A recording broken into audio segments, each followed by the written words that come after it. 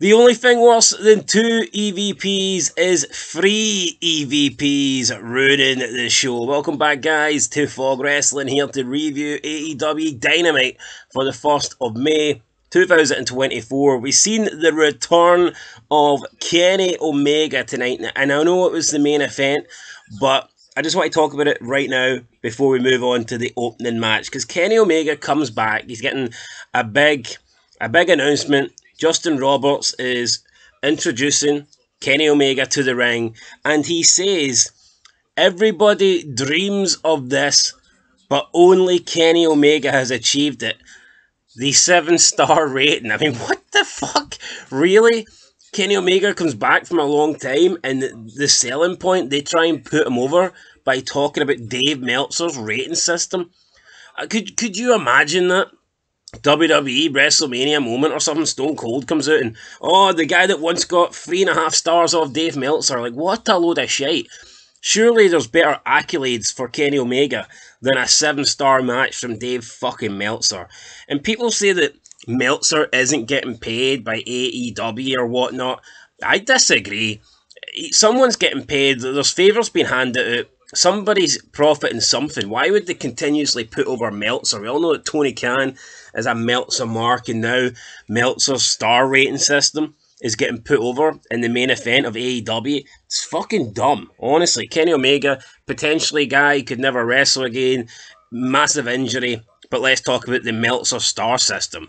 Dumb. Very dumb, but we'll talk more about that later. So we kick off with we kick off with Tony Khan. He's got a neck brace on, explaining that he can't be there tonight to run the show. He's going to run it from his home, and then he cuts out, and we go to the Young Bucks, and they're like in the tech truck. They're messing about with Tony Khan, and they say that they're now in charge. I thought this was a good opening. I thought it was alright, following up on last week. Decent. I like this. I don't know why they didn't do it on Collision, though. I know that Tony Khan says that Collision has almost got a separate roster, but it's not a brand split. Well, to me, that is dumb. You should have your biggest angle on the start of the next show, I think, to follow up, and this is, unfortunately, the biggest angle that they've got. But for some reason, there was no mention of this on Collision, so I don't get it, but yeah. The Young Bucks are here. They've cancelled Tony Khan. They're in charge, and then we get the first match of the night, which is... Wait, no, we don't. So we get Swerve Strickland. Swerve Strickland comes out, and then we get introduced to Swerve Strickland's next opponent, thanks to the EVPs, and it's going to be Christian. So Christian Cage comes out. He's getting a title shot against Swerve Strickland. He didn't earn one. He didn't beat anybody. What happened to the so-called rankings? Tony Khan 2 months ago was crying and screaming and celebrating the AEW rankings, said that they're going to be more important than ever. Where's Christian Cage in the rankings? He hasn't won any matches lately. He lost the TNT title to Edge. Why is Christian Cage all of a sudden top of the rankings? And then speaking of titles, Samoa Joe came out tonight, had a squash match, didn't mention the AEW Championship. Why is this guy losing the world title and then completely acting like he never had the world title? He just comes out and takes on a fucking jobber. Like, why is Samoa Joe not hell-bent on getting the title back? Why is he not confronting Strickland? Why is he not trying to win back that world championship? I mean, it makes no sense.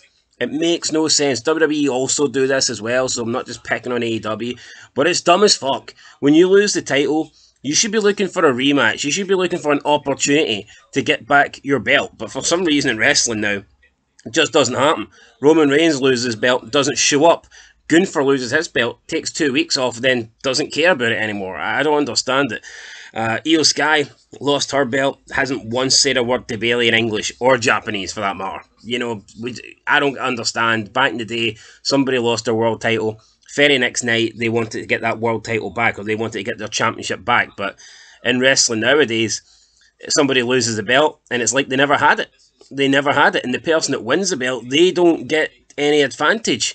It's like you don't get to see the previous champion interacting with them to put over the fact that they lost. You know, the person that has the belt, they just lose, and then they disappear. And then when they do show up, they've no interest in getting their belt back. It makes no sense. It's so fucking dumb. Anyway, Adam Copeland, he beat one member. He beat Buddy Matthews, the little simp who's always crying about Rhea Ripley taking pictures with Dominic Mysterio. Beats him with a spear. There was blood coming from the mouth. I don't know, was it a work or was it not a work? Who cares? Then Alistair Black comes out with the lights on. Edge was going to hit a concerto on Buddy Matthews, and Alistair Black came out and instead of stopping Copeland, he wanted Copeland to do it, but the lights went out, and then Copeland had nobody to hit because Buddy Matthews and Alistair Black were gone. They disappeared. So, I mean, the opening match was okay. Look, so far to this point, I think AEW was decent.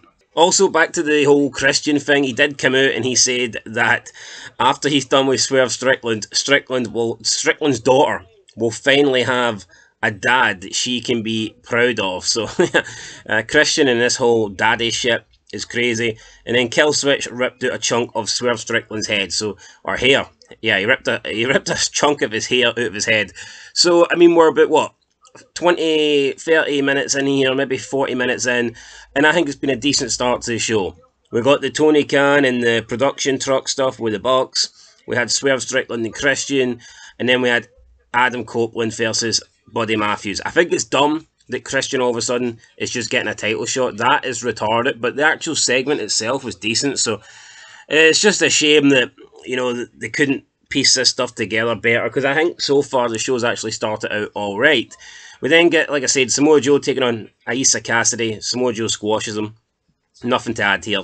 No talk of a title, no talk of nothing. Orange Cassidy comes out to talk.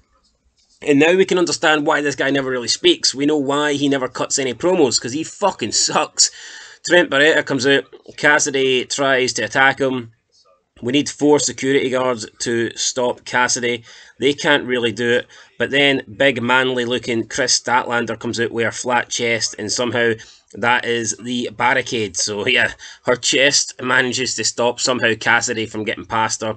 Don Callis then walks out, puts an arm around Cassidy, and then takes him to the back. So are we getting Cassidy teaming up with Don Callis? I can't imagine so. Tony Khan has spent years and years and years putting Cassidy over this whole freshly squeezed shit. I just don't think they're going to turn him heel. Not that what he's doing currently is good, but I just think they've wasted too much time with Orange Cassidy being a face. I don't think they're going to throw all that away. So, yeah, we will see. Renee is backstage with the Bucks. The Bucks said they haven't seen Kenny yet, but that's it. They bring in Jack Perry. Jack Perry says he's been made the scapegoat, and it's a new era now in AEW under the Elite. So, yeah, they're trying to push the Elite, but I don't know. I guess it's the best that the Elite have done in a while. Match 3, Jericho versus Shibata. We had some hockey pucks in this match. FTW Championship on the line. Jericho just looking like a bag of shite. Went back to wearing trunks. Not a good look for Jericho. I think the best look for Jericho would probably be to retire. But whatever. He's got a new theme song as well. One of his new Fozzy songs. Isn't very good. The big man comes out, Big Kaz, or whatever his name is, in AEW. He comes out, has a choke slam through a table on Shibata. Jericho gets the cover. 1, 2, 3, still your champion, Chris Jericho. I mean, they used hockey pucks because they're in Canada. I guess that's a nice wee touch, but who really cares?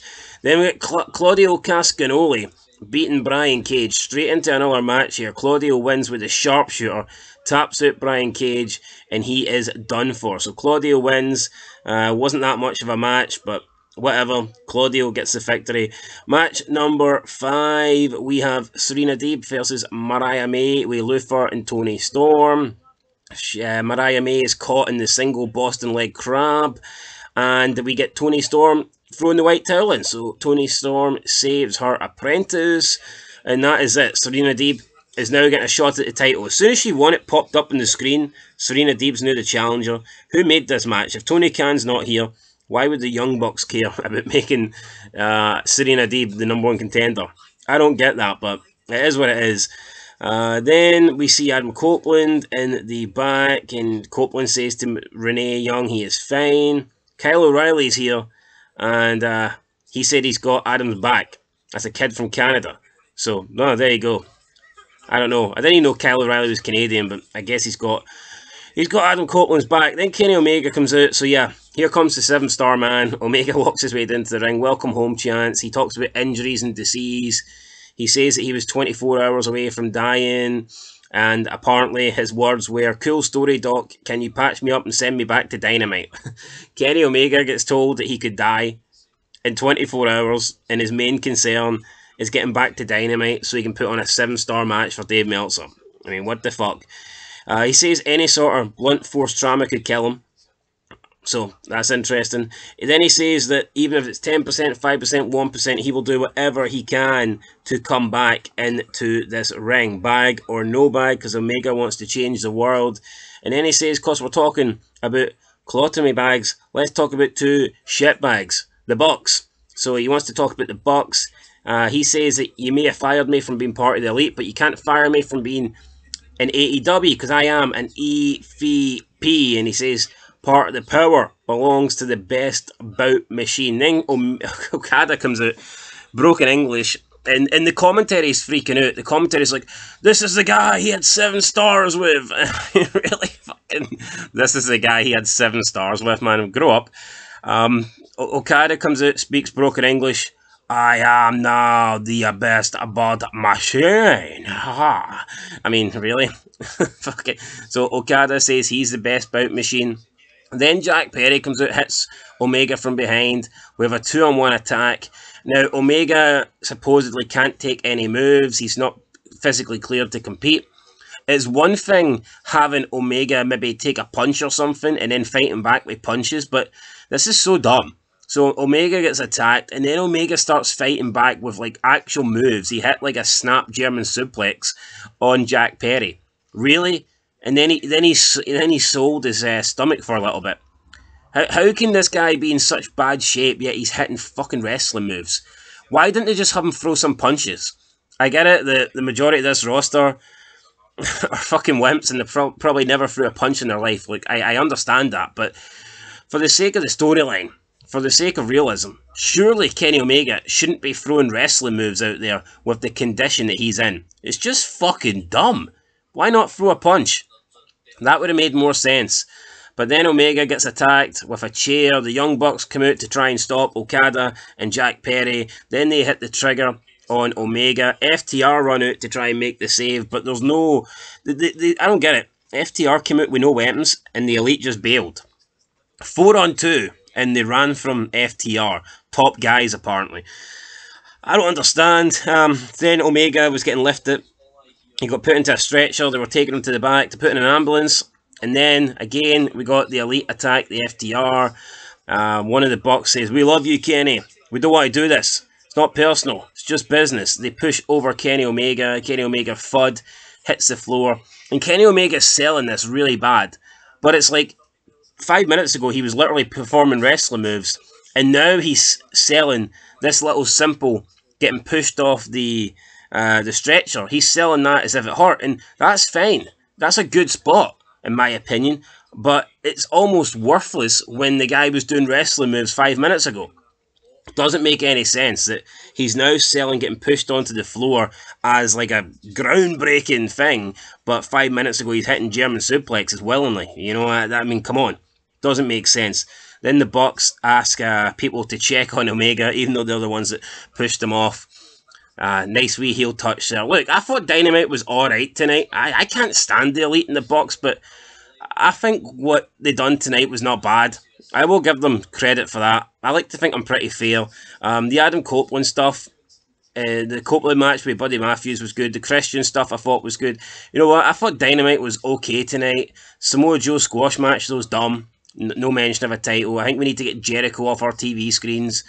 Claudio beat Brian Cage. Quick match. Who cares? Serena Deeb beat Mariah May. I mean, I don't really care, but there was nothing overly bad, if that makes sense. Those are actual matches that I don't mind. Brian Cage versus Claudio Cascanoli, Serena Deeb versus Mariah May, Samoa Joe squashing somebody. Give me that over all the flippy, dippy shit. So, yeah, I actually think it's one of the best Dynamites that I've seen in a long time, a very long time.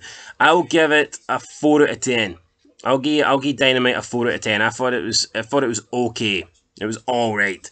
Normally I'm fucking shitting on the show, but I thought Dynamite was decent, I guess. So there you go.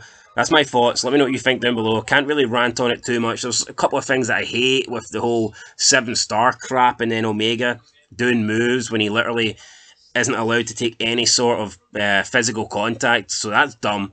but I thought it was okay. So yeah, let me know what you guys think down below, and I'll catch you in the next one. Till then, peace.